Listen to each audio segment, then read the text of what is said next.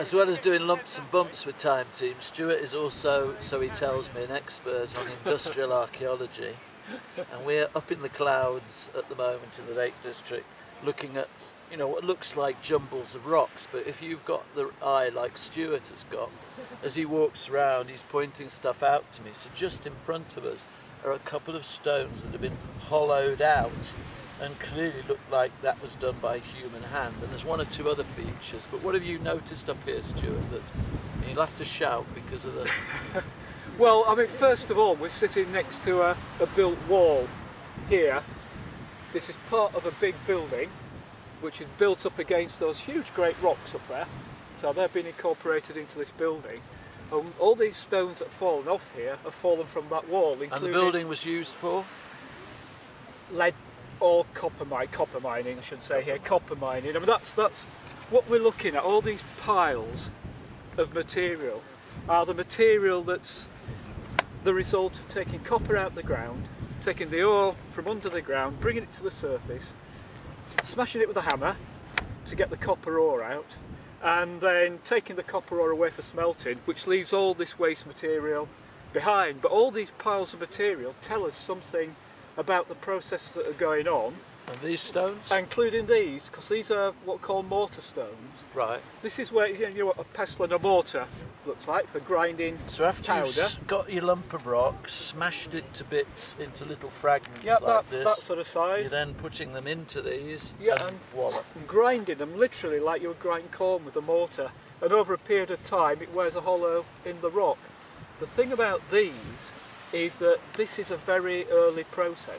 Right. This is pre-19th century, it's pre-18th century. You would expect to find these either with Elizabethan period, Yes. or early 17th century, or even earlier than that. Because later we begin to use stamps and That's right, driven by machines, water.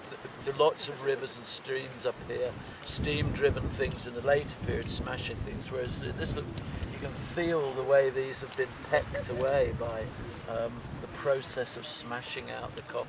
I mean, I've actually got a bit in my pocket. Oh hello, he's got a bit in his in my pocket. pocket. I'm not sure what he's got a bit Hang on of, a minute, there's all sorts of stuff in here.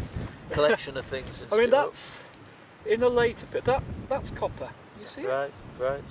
It's sort of shiny. I don't know if you can see that sort of shiny copper colour, surprisingly. And they would have been taking chunks of this, smashing it down to get rid of the other stuff, and then grinding that material in here. Yeah. And then Francis referred to a pit in there with a rather nice name. A buddle.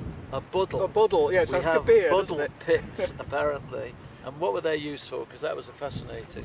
Well, what you're trying to do, you're trying to get that ore out the rock. I mean, the first stage, as you say, you hammer it away. Smash it in here. Yeah. And get as much as you can out of it. Yeah, yeah. Well, eventually you get to the point where you end up with lots of broken material. Little granules bits. Of it. Yeah. But it's still got copper in it. And you chuck it in the bottle Yeah, then? put it in it's basically like a round tub. Yeah. Through centrifuge, stirring it, what happens, the different minerals have different specific gravities and weight. Yes. So the heavier stuff sinks to the side and the bottoms, and lighter stuff comes to the And top. the copper's lighter, yeah, it's heavier. You can skim it off the top. And the copper's lighter. Yeah, that's right. Than the Yeah. actual base rock That's here, right, which yeah. is, what is the base? Is it slate, granite? It's all igneous. It's a right old mixture of igneous Mixture of rocks stuff. up here, Okay. igneous and metamorphic, mostly igneous rocks up here. And what would you most like to do for 3 days? What would be the goal that you'd really like to achieve? Well, first of all, if we can establish that this firmly is Elizabethan or not. Date that structure. Date this structure. Yeah. There's another structure up there. Let's see what they're doing in the Elizabethan period. Yes. Because there are very clear indications here of time depth in this dressing process that we see here.